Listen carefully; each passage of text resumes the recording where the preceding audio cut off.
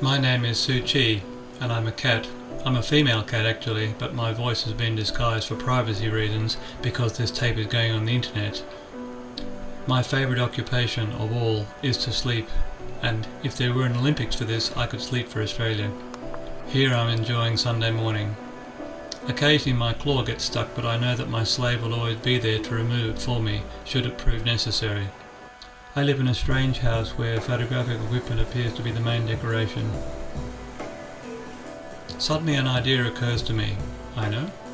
I'm going to stretch my lat. Only the right one, as you can see, and then I relax again. My second most favourite activity is licking and nibbling on various parts of myself. Here I'm working on my left hand. In a sudden burst of activity, I head outside. The outside of our house is lovely too, and we have grapevines, and I'm particularly fond of sleeping at the bottom of the grapevine.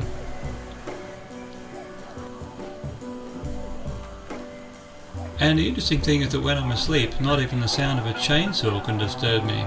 Here there's some idiot over the back garden revving one like there was no tomorrow, and I just keep sleeping.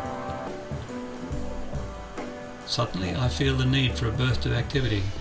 I know, I'm thirsty, so I'll head off to the little drink bowl which lives in the corner and is reserved just for me.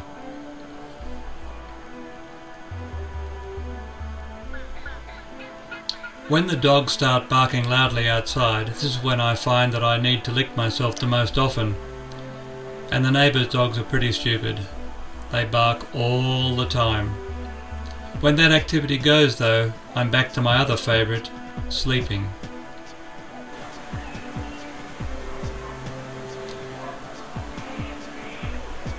And licking.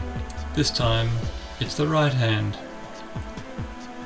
Notice how I really get into it too.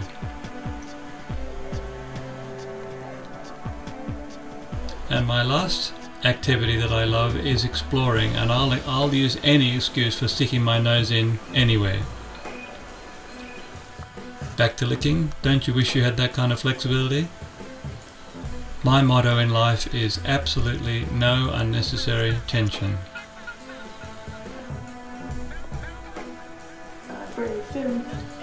My favourite person in the whole world is my slave.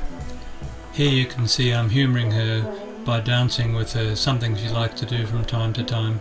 She's very musical actually, and also she tastes pretty good as well. So here I'm giving her the benefit of my sandpaper tongue. There's absolutely no mistaking that sensation. Yuck! It's great to be a cat. Tastes good?